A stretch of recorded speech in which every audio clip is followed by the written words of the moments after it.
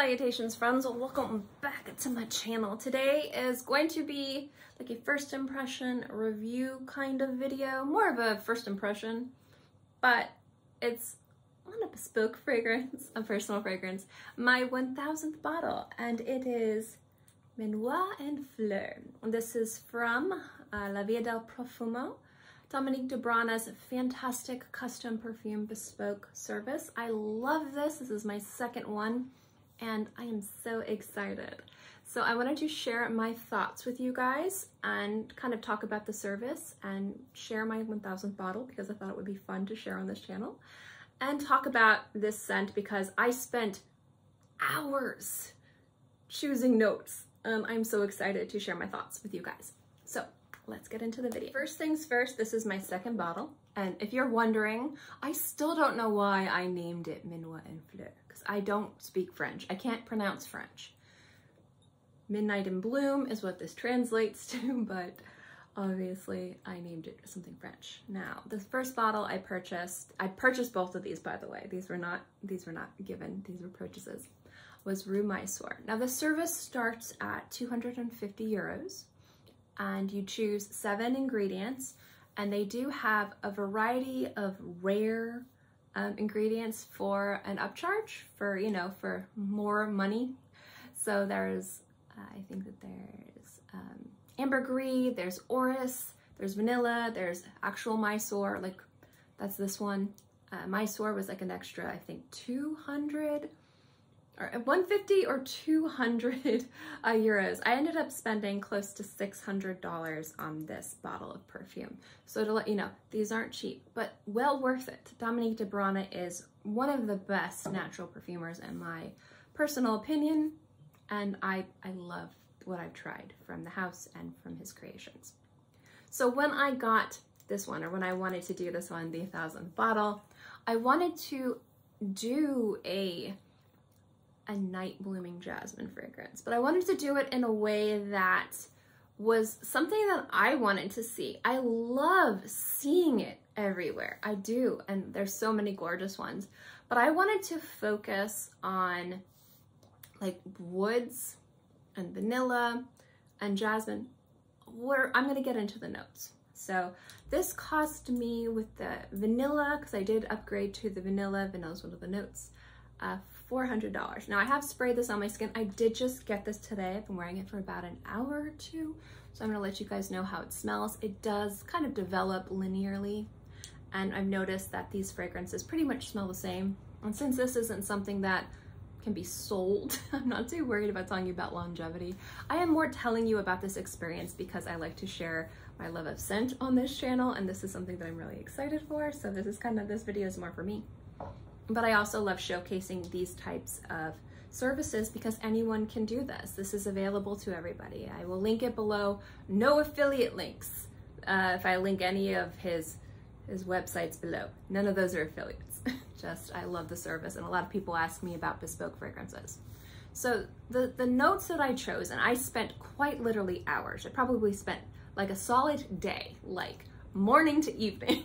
Had lunch, a few cups of coffee, a few cups of tea, and decided on the notes. And I wanted to focus on jasmine. So the jasmine I chose was most definitely Jasmine Sambac, if we're talking about Midnight in Bloom, because obviously it's the night blooming jasmine, but it also has to do with how it smells. In my opinion, now as I'm sharing my opinion on this, I am not trained. I don't have any education. I'm just, whatever I know is based off of the little tiny organ I have and smelling fragrances and trying to train myself and do as much research as I can. That doesn't mean I know anything. So whatever I'm saying in regards to moving forward with this, please understand that I don't know anything. But in my opinion, Jasmine Grandiflora is more of a creamier jasmine. It's lighter, it's softer, it's rounder. It's more what you would consider a feminine floral. It's not that florals are masculine or feminine. Normally men or women can wear them, but when you think about the composition that's marketed on the men's fragrance aisle, and you think about the composition that's marketed on the women's fragrance aisle, the way that Jasmine Grandiflora smells, in my opinion, leans creamier, more youthful, and something more feminine. It's softer, it's sweeter, it's almost more tropical. What I like about Jasmine Sambac is it's deeper, it's more mysterious, it's more muskier, it's more animalic. And it's not that it's dirtier, and it's not that it's an animalic note, but it's like it's deeper and it's more of a shared floral. And when I'm thinking about creating kind of a mysterious, sexy nighttime jasmine scent, in my opinion, not just because it's the nighttime jasmine, but the way that the nuances in that specific note ingredient, it just fits with what I'm looking for. So the focus on this fragrance, out of all the notes, I wanted to be the jasmine, the vanilla, and the cocoa. So obviously I upgraded to the vanilla. I had cocoa, I have bergamot in the opening. I have 2 woods. So I have Australian sandalwood from, you know, Australian album. I'll get into that. I have Gaiac wood, I'll get into that. I have Opoponax, definitely get into that. But I wanted the focus to be on the cocoa, the jasmine, and the vanilla. Now, I don't want this to be a vanilla fragrance. I didn't really want this to be too much of a creamy fragrance. I did want a bit of soft, round creaminess, but I didn't want it to be super duper creamy. I almost wanted it to maybe mimic a little bit of a lactonic skim milkiness, but I didn't want it to be like frosting. And with the cocoa, I wanted to be more of like a dark chocolate bitterness, more of a dustiness. Now, the bergamot, I just figured, in my opinion, that out of all of the opening notes, the bergamot would clash less with what I wanted. It was more sparkly, but it doesn't have a lot of the specific smells of like a lemon or a mandarin or a tangerine or a grapefruit that, in my opinion, might clash with everything else, because it's all about the base. The base is what I wanted to elevate: the jasmine, the vanilla, and the cocoa. And again, these are me choosing these notes and my expectations. That doesn't mean that when he creates the fragrance, he's gonna create it to my expectations. He might decide that he has a better vision, or the fragrance wants to be its own thing, because that's how things work. And I understand that as an artist, you have a painting and you're like, this is how you're gonna go. And it's like, nope, I'm gonna be my own painting. And you're just like, this is just how you're gonna be today. And that's how it works. And even when I was talking and I was filling out, because you fill out like your favorite notes and the other fragrances that you like from their collection and kind of what you're expecting, he wrote me back and he's like, I think that what you're expecting might not be what these notes can give you, but I can make something beautiful. And I'm like, I love what you created before, and I'm perfectly happy embracing whatever this fragrance wants to be. So the notes that I wanted to add the complexity on top of the vanilla, the cocoa, and the jasmine were, first and foremost, the distinctive, specific, because I spent a long time on the sandalwood, the Sandalwood Australian album. Now, obviously, I don't know too much about the history of sandalwood. I am doing more research. I want to do a video on it. But I do know that true Mysore sandalwood is very protected, very expensive. Obviously, when I upgraded, I kind of felt a little guilty even buying it. But I do know that how it smells is ridiculously gorgeous. And I know sandalwood is something that is beautiful and very grounding. So for me, I initially thought I wanted to upgrade to the sandalwood. I considered it, but then I thought that the way that the Mysore sandalwood smells might actually take away from what I want, might make it too rich and too indulgent and too creamy. Believe it or not, who would have thunk? So when I was thinking about what sandalwood to choose, I thought that the Santalum album, the Australian album, would actually be the best. It has some of the distinct nuances and beauty of Mysore sandalwood, but it has like a drier, I almost want to say texture to it. It's a little bit more aromatic. It's more, I want to say slightly dirtier, if that makes sense. I love the way that it smells. It's less the type of sandalwood that acts as a mayonnaise in fragrances that blends everything together, and more the type of sandalwood that stands out in a fragrance and kind of is very distinctive and front and center, and that's what I wanted. Now I also wanted a wood that was going to play nice with the jasmine, but also pair perfectly with the sandalwood, and I ultimately decided on Gaiac wood. And the reason why I decided Gaiac wood is it has this nuance. This, obviously it's wood, it's a little bit drier, slightly darker, a little bit darker. It's very hard wood, very little darker. And what I like about it is its nuance in the background, and just a little bit is smoky, a little bit smoky, just a tiny bit smoky. Its aromatic vibe is a little bit smoky. It doesn't smell smoke, but that adds a nice depth to everything else. So those woods I knew were going to play nice together, and also Gaiac wood just works really beautifully with florals and really gorgeously with jasmine. I just know that from experience with other fragrances. So I knew the bergamot was going to be nice. That's just a given. I knew that the vanilla and the cocoa, no matter how they went, if they were more dry and more earthy, and the vanilla was more potty and animalic and less sweet, it was going to smell good. Or if it was more creamy and lactonic and the chocolate was a little bit more gourmand and less earthy, dry, and aromatic and dusty, it would still smell good. I knew at that point, those notes, whatever it was, it would be more gourmand or more aromatic floral. Either way, this is going to smell good. But the big kicker for me, the big decision, the one that I spent forever on, was the Opoponax. And I know I'm saying that wrong. And you're going to think to yourself, what the heck? Why do you care about this one little note? Well, in my opinion, there has to be a foundation for a fragrance. So you have the opening. An opening is so obviously you have your top notes, your heart notes, and your base notes. That's just like the pyramid.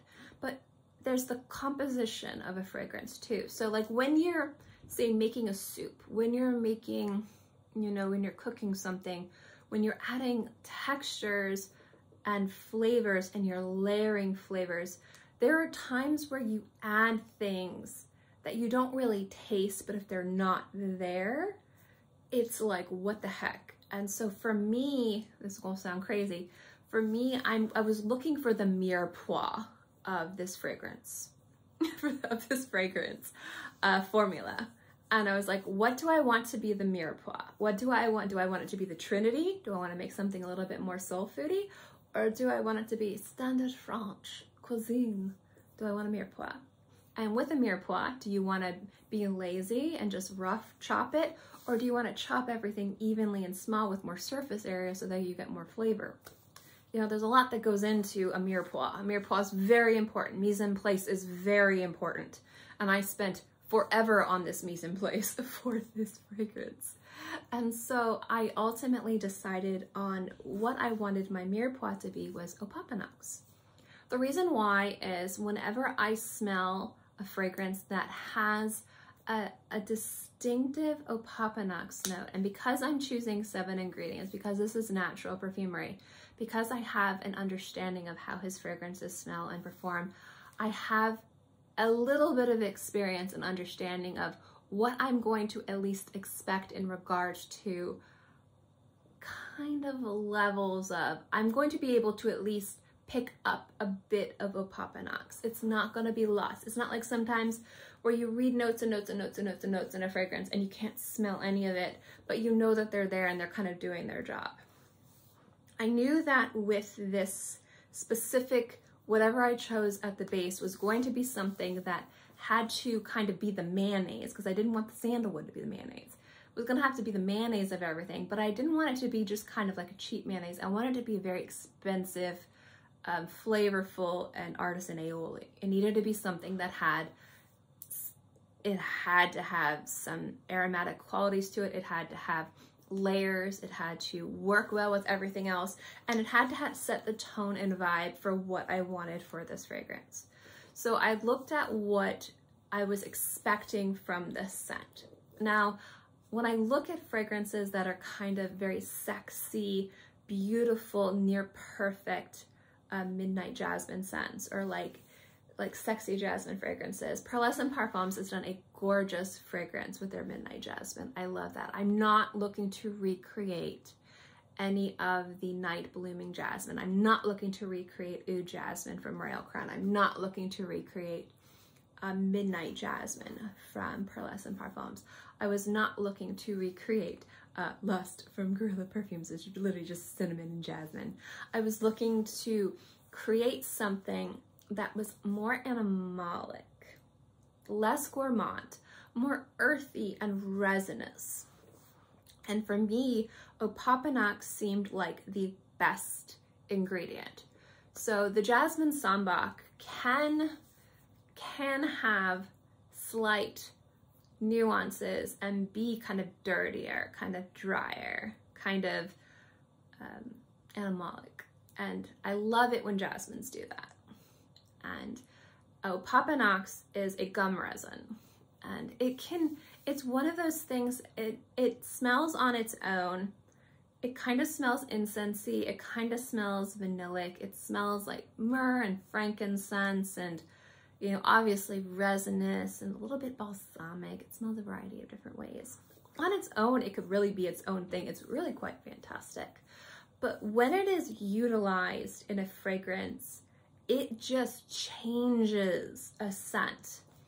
And in this scent, what it does, and what I've noticed, because I've been wearing it, like I said, for a few hours, is it takes and it adds a spiciness, like an incensey, resinous spiciness that has this kind of really interesting, slight animalic base. And it's so interesting, and I love it.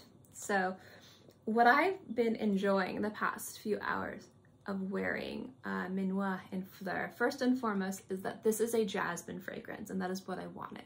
Obviously, the name, I wanted this to be a jasmine fragrance. If you know me, you know I love jasmine. It's one of my favorite florals. I have my favorite, one of my top 5 favorite fragrances is Oud Jasmine. It's right there. No, there it is, from Royal Crown. I'm not looking to recreate that. And again, if I'm looking for a fantastic, gorgeous, spicy jasmine, Midnight Jasmine from Pearlescent Parfums is gorgeous. I love the apple in there. I think it's just stunning. But what I wanted to do is I wanted something that was more grounding, was a little bit more, I don't want to say spiritual, but when I look to natural perfumery, when I look to special bespoke fragrances, I look for what do I want to see out of a fragrance. And what I wanted to see was a little bit more of a different edge. So the first way I wanted this fragrance to go was it to mimic a smoked tea. That's what I wanted. And so when I reached out and I talked to him, or, you know, through the, you know, the questionnaire and like emailing back and forth, I wanted it to be kind of like reminiscent of a smoked deep tea, but that you're drinking it kind of outside, and there's jasmine, it's cold, and there's, you know, there's sugar and cream in your tea, but there's no tea in this fragrance, and there's no, I didn't want anything lactonic, but I wanted things to mimic lactonic notes. I wanted the cocoa and the vanilla to mimic something that might seem slightly lactonic, like skim milky, but I didn't want it to be super creamy. I didn't want it to smell like frosting. And that's when he was saying, like, that's not what this fragrance is going to be. And I was totally fine with that, because when I was choosing the notes, I knew that what I want this fragrance to be is probably not how it's going to be. But I always like to kind of put my wishes out into the world and see what the world gives back. But I do know that when I was choosing these notes, I wanted to make sure that the jasmine was first and foremost front and center, and that the vanilla and the cocoa played the part correctly. And they do in this fragrance. And what I've been enjoying is that you can smell the cocoa. The cocoa in here is not, I would say, a gourmand note. This isn't a gourmand fragrance.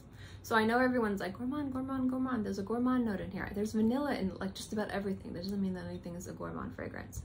Sometimes things are added for more of a texture and a clarity than for it to be creamy and indolic and, you know, things like that, or lactonic, or like I said, to turn the fragrance from something that's spicy to something that's delicious and delectable and edible. This isn't an edible fragrance. But what I like is that the cocoa works with the vanilla, and what that does is it creates this nice kind of mysterious blanket with the jasmine. And that gives the jasmine more than just like a jasmine. And I like that because when I smell really beautiful woody jasmine fragrances, especially ones that are focusing on the nighttime element, there's something about the composition that makes them different and unique. And what I wanted was something that was a little bit dry and dusty, but not ozonic or minerally, but still something that was earthy, but not dirty. And I figured that cocoa would be that beautiful note. But if I could get like a beautiful smoked tea fragrance, that would be amazing too. But I didn't pick out the notes expecting that, hoping for it if it was a possibility. Absolutely. So what the Opoponax does is, you know, like when you have those special mayonnaises, those special mayonnaises, it's like a slightly spicy animalic mayonnaise, and that's what I like. This adds an animalic, resinous, just core to this fragrance that clings to the jasmine sambac. And what that does is it makes the jasmine itself smell spicy. It doesn't make it smell like there's added cinnamon, there's added saffron, there's added pepper, there's added aromatics. It in and of itself kind of blends and smooths on top of the jasmine and makes the jasmine itself smell like a spicy flower. And that is exactly what I was hoping for. And that's what I want out of a foundation of a fragrance, of a mirepoix, in a sense, is I want something that doesn't quite feel like it is an addition. It elevates, it works to help a note be better. And that's what the Opoponax does. What it also does is it doesn't contrast with the distinctive nuances of the Sandalwood Australia album, because that smells different than the other sandalwoods, especially when you're talking about natural ingredients. You can really smell the difference. And I'm not sitting here saying that I am trained enough to be able to blind smell and tell you if I was smelling 5 different things in a row. I am not. But if I'm sitting here and I can smell the difference between like a Mysore and an Australian, and I know also that when I've smelled other sandalwoods, you know, from other types of trees, that I've smelled a bit of a difference. And if I'm going to be spending the money, I want to pick the one that I think is going to be the best mesh. And so I like the idea of the Australian album. That doesn't mean that the other one wouldn't have worked beautifully, but with the Gaiac and with everything else, I figured that would have been the best, because that's going to have kind of, in my opinion, the best of both worlds. And everything just came together beautifully, and it's really gorgeous. So it is a very gorgeous, animalic, slightly balsamic core, not core, base. But it opens up with this kind of beautiful blast of jasmine and vanilla and slight kind of spicy chocolate, but that's just a nuance, which is exactly what I wanted. But you get these beautiful woods. The woods are very distinctive and very present, and it just smells kind of like you're walking through woods, and there's jasmine everywhere, and it's nighttime, and it's warm, and it's like twilight, and everything's blooming, and it's warm, but it's not hot, and it's idealistic, and it's mysterious, and it's alluring, and it's enticing, and it's sexy, and it's different, and I like that. So I love the fact that this smells like what I always hoped it would be, but better. I love that I think I did a good job picking out the notes, and I especially love that I know that Dominique Dubrana did all the work to make this amazing, because it really wouldn't have mattered what I picked out. I know that he would have been able to create something beautiful because like I said, everything I smelled from him has just been absolutely gorgeous. But I like to at least think that the little bit of effort I took in choosing the notes made his job a little bit easier. But at the end of the day, even if I made it harder for him, this is a gorgeous fragrance and definitely smells like a fragrance, in my opinion, worth $400. You can smell the distinction in all the notes. You can smell the nuances in the florals, to the woods, to the beautiful mirepoix, the Opoponax in here. And Opoponax, again, is something, I love that gummy resin so much. It needs to be more front and center in fragrances. It's so fantastic. And this smells like a gorgeous night blooming floral fragrance. And I still don't know why I named it Minuit and Fleur, but I did. And I am definitely super happy. And this is my 1000th bottle. So that is my little review, first impression kind of discussion of this fragrance from Dominique Dubrana. Now, as always, I will link below. You guys can most definitely commission your own bespoke fragrance. If you are looking to commission a fragrance, if that is something that has been on your bucket list, if you've wanted to have your own signature fragrance, your own custom perfume that only you own, this is a great service. But I will say that this is natural perfumery, so do understand the pros and cons and price point of natural perfumery, and also do understand that, you know, like he said to me, and I think if I'm going to paraphrase, because it's been a few weeks, is that the perfume and formulas are like kids. You can raise them a certain way, but they're going to grow up and do whatever they want on their own. So you can sit here and you can say, I'm going to choose all these notes and I want it to be this, but that doesn't mean that ultimately that's what the fragrance is going to want to be. There is going to be some level of wiggle room and, you know, margin of discrepancy in regards to what you might expect and what you might get. And even though I had chosen these fragrances and I told myself it could go one of 5 ways, and then when I kind of described what I would idealistically like if it were possible, that doesn't mean that I didn't effectively choose fragrances that are notes that would ultimately lead to something like this.